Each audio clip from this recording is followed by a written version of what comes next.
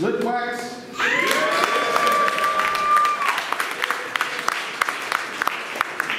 And the man with the loveliest locks this side, DJ Treeman.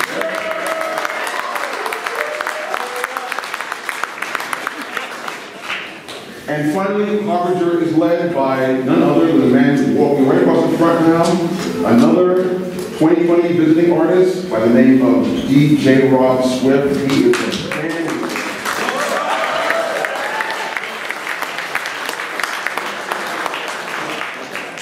And he's done an amazing, amazing job. I hope you'll agree. I think you will.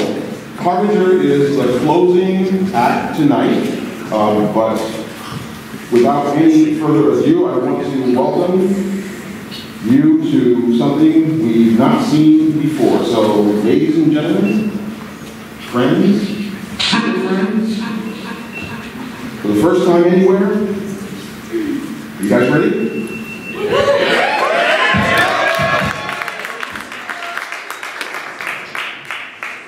For the first time anywhere, this is Harbinger, and gentlemen, unleash hell.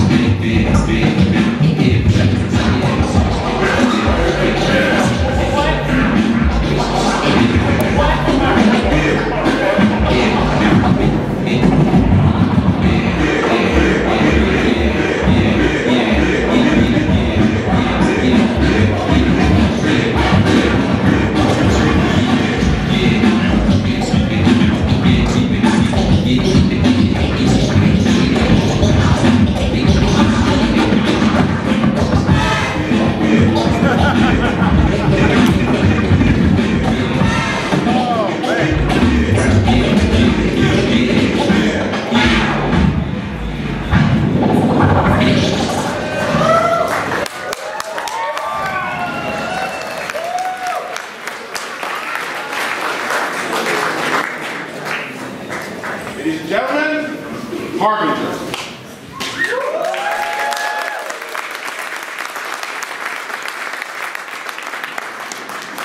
So it bears repeating that what we're seeing here tonight is experimental. Even though we're drawing on over 40 years of techniques and practices originated by such esteemed DJs as Grandmaster Flash, Africa Bambaataa, and Cool Herc, we're still trying to push it forward in new directions. I want you to meet DJ Treeman. He's composer of the next work that we'll hear. Now, Treeman, when you first auditioned for Harbinger, I remember the day very well, you admitted it had been long your goal to be in a crew that played in this way, a large number of DJs at once. Yes. What do you think such large groupings of DJs can do well? Well, especially with the larger grouping of DJs, that leaves more hands to do more things. Right. Instead of just doing a couple of things at a time, there's more people, so we can put together at least like a whole band at once. Exactly. Yeah. It's a situation where you've got, instead of 2 hands, 14 hands. Exactly, And yes. you can do 7 times as much damage. Yes. Beautiful, beautiful, beautiful. What was most challenging about writing music to be performed by 7 turntablists? That was the most challenging part, was writing for 7 people at once. That was the most challenging part in and of itself. Keeping them busy the whole time instead of people waiting for their parts. Yeah. And keeping it musical and funky at the same time, that was the hardest part for me. Well, I think you did an excellent job. I think these people are proud to agree. Friends, let's listen to Harbinger as they debut a piece composed by DJ Treeman. This is Ghost Notes.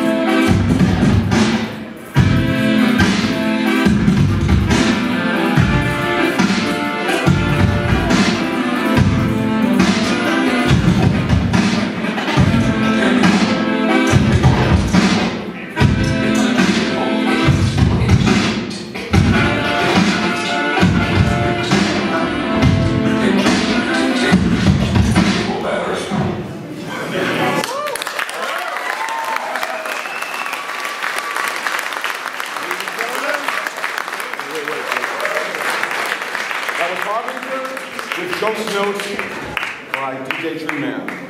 Now I want to meet my friend DJ Splitwack. Please give him a round of applause.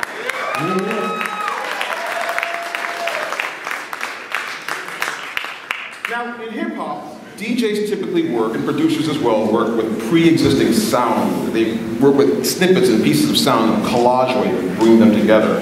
However, there's only one piece of the pieces we're playing tonight that really works from that perspective of these composed pieces, and that's the next one. It's based on a previously existing work called Get Crackin' by the Breakmaster Cylinder.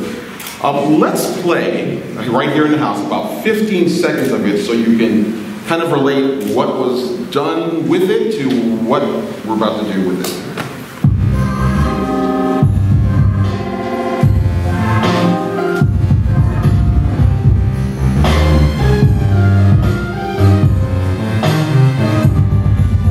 So you get the general idea. Now, slip wax, by taking these original stems or pieces, what Harbinger was able to do is engineer kind of a new direction for the piece, take it in another way, through another vector, so to speak. And so as DJs, what are you always trying to do with listeners in terms of producing and making sounds? Well, we're trying to find the parts of the song that are the most interesting, maybe, to us and maybe to the listener, and then put them together in a way that, you know, it's a new construction of like the old thing. So we'll look at the stems, which are individual notes from, say, a selected piece, and then we'll take and twist and turn them into something brand new. A new composition. A brand new composition. It's all experimental. We're trying different things out at different times. Certain people are doing different things. So this is exciting for you too. Oh yeah, and it's, you know, it's a lot of work, but with the patience, and we have good DJs with good ears, and it's a really, really, really good team. Ladies and gentlemen, this is Harbinger reimagining the work of Breakmaster Cylinder. His piece Get Crackin', now transformed into a piece called Pachyderm. Enjoy.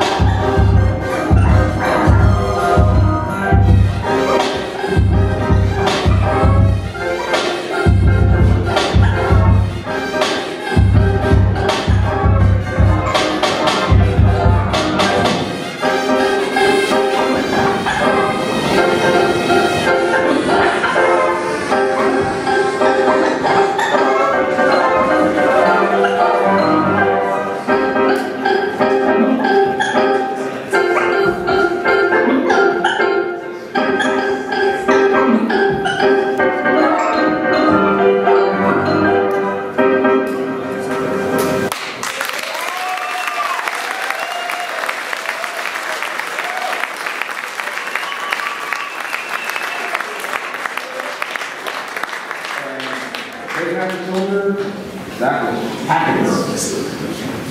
You know, one of the most exciting aspects about Holly's turntablism is the opportunity to explore new sonic forms. You see, a turntable is an instrument if you treat it like one.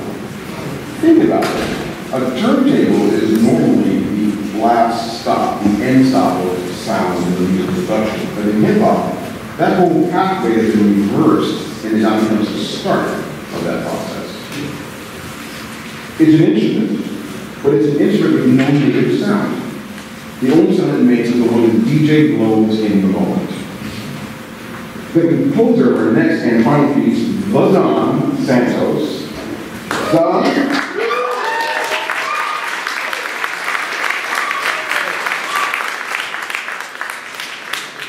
Not only can a turntable sound like anything, but that sound is then treated with all the techniques that a competent and skilled scratch or DJ or turntablist can bring to the process after that sound is again loaded. And this opens up incredible, awesomely wide pathways and useful opportunities, including one we haven't quite heard before.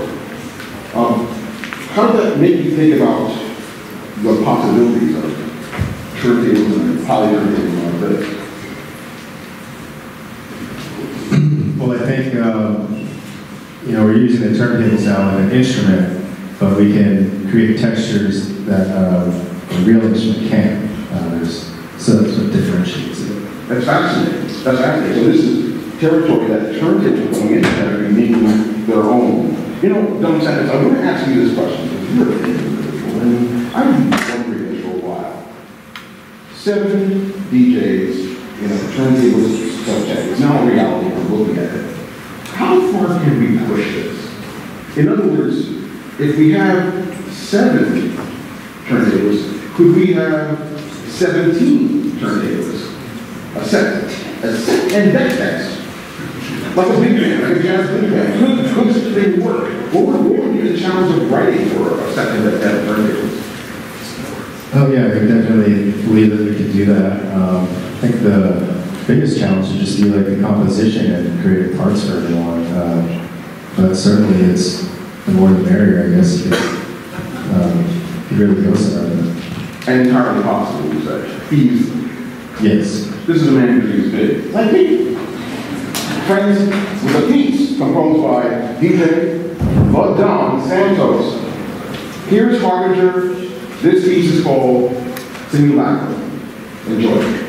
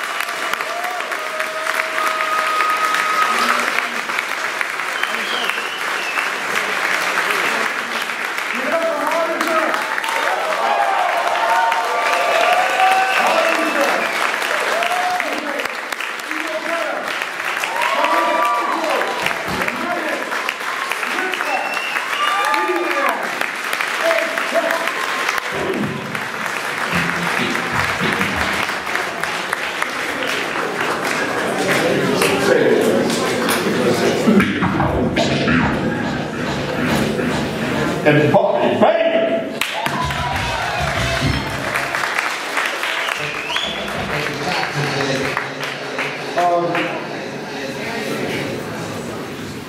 Harbinger is our last act of the night, but this is not our final moment. I want to, I've been given the opportunity to give a final word that I'm going to take advantage of. Again, my name is Harry. I'm a visiting artist here at MIT with my colleague, DJ Rob Swift. And this dream of putting together multiple turntables to work together is one that I've had for a very long time. And I knew MIT was a place with a history of experimentation, and it seems so many people surprised by this, a history of experimentation in music. The music that people work with here runs the gamut from Indian music, analog music, to Senegalese drumming, to European classical, to deep history and computer music. And I knew that if I could move this story forward, that MIT was a place that I wanted to go to do. There's so many that I want to thank and that I'm going to thank right now. I need you to indulge me. And I hope thank you. So first I want to thank the creator for letting me walk with him sometimes.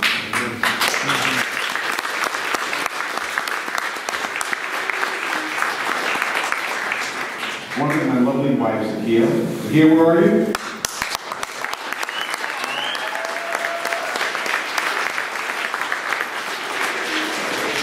Zakia, who makes everything in my life better.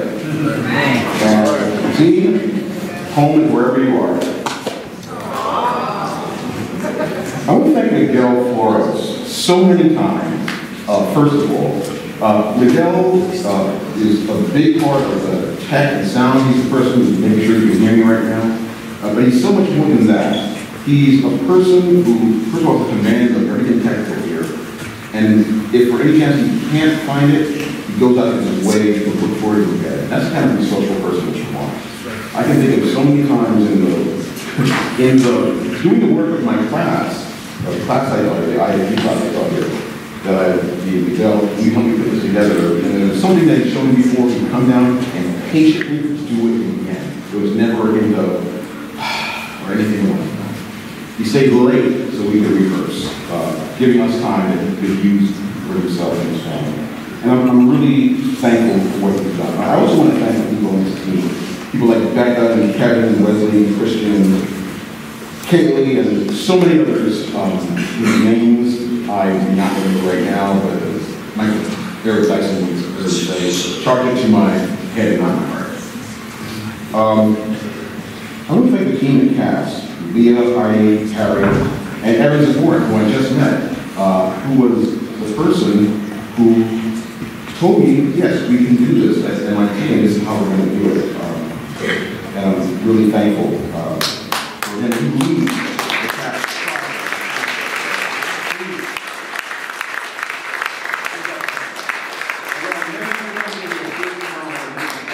So I consider that a great reward. I want to thank a few more people. Just, well, 4, I guess I'd say, really 10. So I'm going to knock 7 other ones. I'm going to thank Harbinger.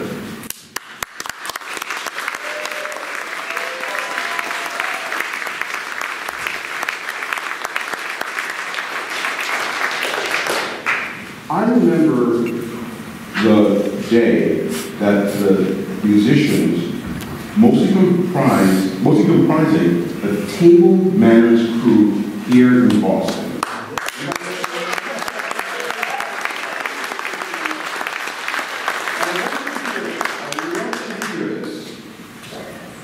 These guys came in the audition, they had no ego, no pretense. Everyone to a fault was like, I can't believe I'm doing this in front of Rob Swift. And not only were they incredibly talented, as I found out then and later, but they were incredibly gracious men. They are smart, they're funny, they're humble to a fault. There's no Hollywoodisms here. These are guys who came, and I'm going to put this on the line, so I don't know if they've been telling you, They did not charge us this. They were volunteers in this process because they wanted to be a part of it. They wanted to see what they could do working under these glorious environments.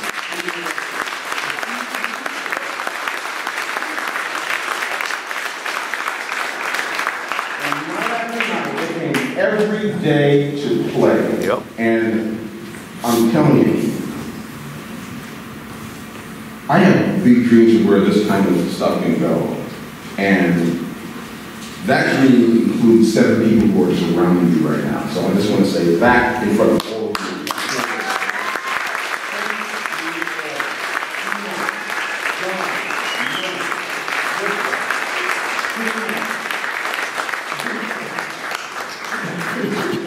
They were going to kill me after this. Kill you. And Bobby Bang.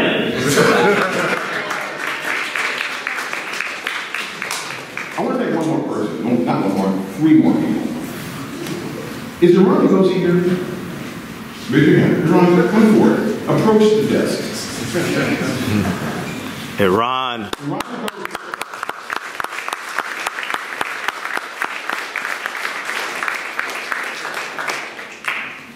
I had a connection. I knew who Gino Diaz was. Gino Diaz is a colleague of mine. And I knew that he knew Ian Conley, so I called Ian Conley and said I went into this project. He said, well, I'm not really in the right place. You might want to call Ron Gozi. And his address is on the directory. I called, I emailed him, and he wrote me back, and we spoke. And what was really interesting about Ron was that he was realistic. He was positive, but not like, oh, man, no problem. I later learned, he says, I like to say yes, which is a rare quality to find people that have the hand to do so much. Iran is my faculty advisor. He's also the person whose name is Randall to me so that we can do this. And he has been an enthusiastic and kind supporter. What he also is, you may not know this, is he is a maker of fine gourmet pizzas. And that's an important point. See, when I was thinking, what do you get a man who has everything? I decided that what I would do is I would go and I would have somebody make a plaque that says, peace, love, pizza.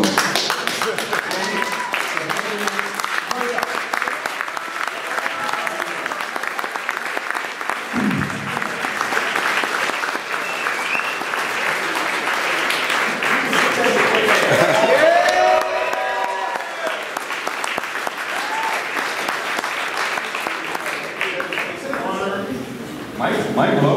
You put that in a place of honor or in your basement somewhere where you've never seen it? No. I actually just made pizza tonight for my family. All right. Don't use that.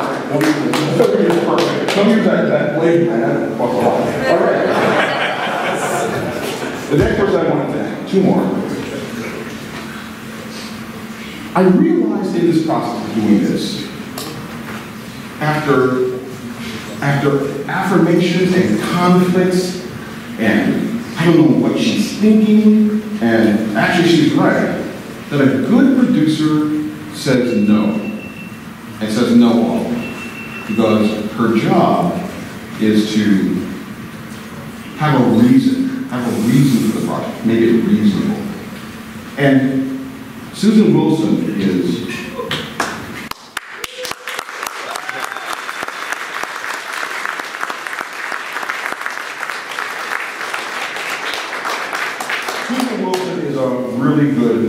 really good producer. You see her running all over this place tonight, non-stop.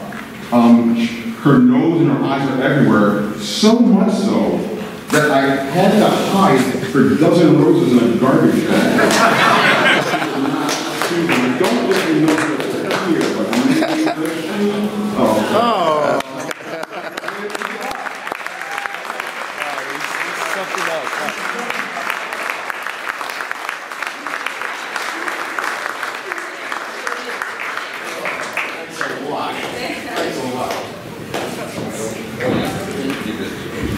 okay, and so one more person.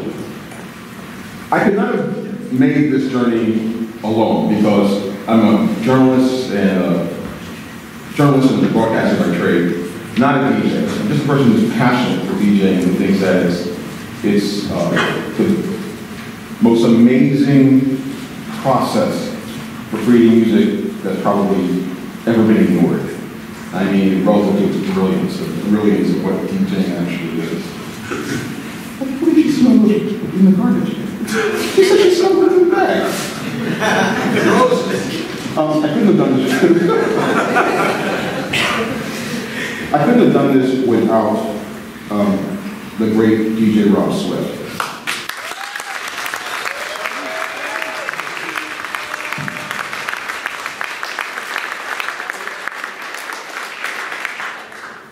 Rob Swift is not just an amazing DJ with some of the most shocking forearms and biceps. Rob Swift is a profound thinker, teacher. He's a sensei. He's a sensei.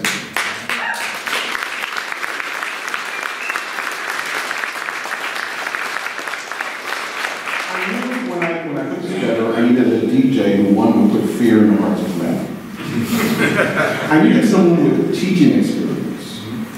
I needed someone who had experience with putting together larger ensembles than one or two DJs. And through the X-Ecutioners, he had worked with 4 at once, at their height. And then I also needed someone who I could work with, who I could, look at every day and say, I still like this guy. You know how it is when you get tired of someone and just can't stand it. And Rob Swift came through brilliantly. Every night we would have these debriefs. After working hard out here, rehearsing these guys and getting them ready, we would go back to the hotel we were staying, and I would put up the iPhone and we would talk about what just happened. And those were valuable times. And I also have to say, the last time we were up here together behind this desk, he was talking about the 5 tenets of his belief as a DJ, not about money or about fame, but about the inner qualities of a DJ that you must have in order to do good, important work. Where is Rob Swift? Right there. Right there. Come on this way, please.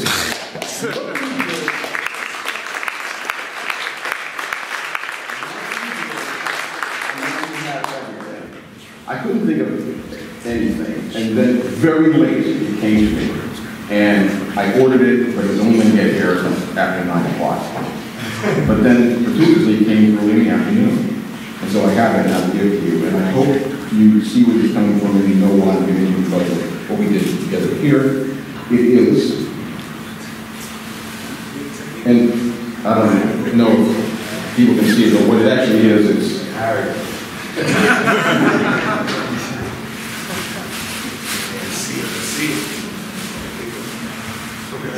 Oh, wow. It's a copy of the Book of 5 Rings.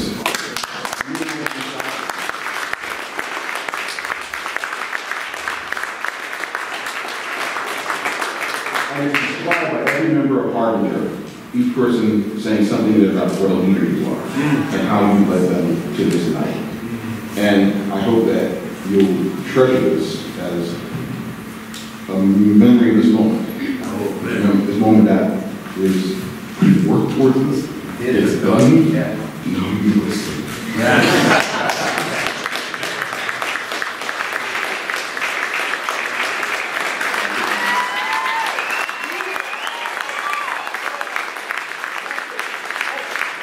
Real quick, I personally would like to thank you, Harry Allen, for being the visionary that you are.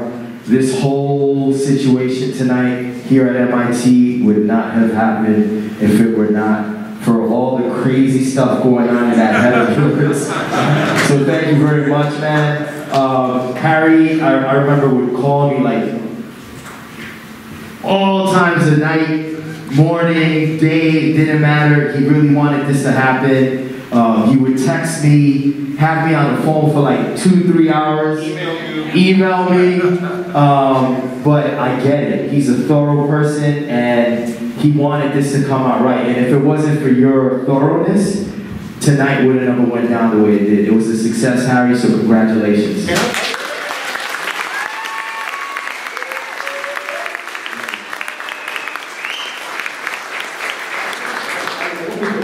I also want to thank, and I didn't say this, the wonderful musicians who also occupied the bill tonight, like the icon. Mr. Senator right there.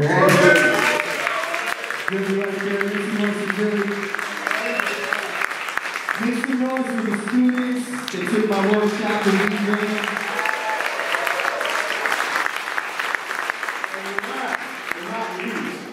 All of you! Come on!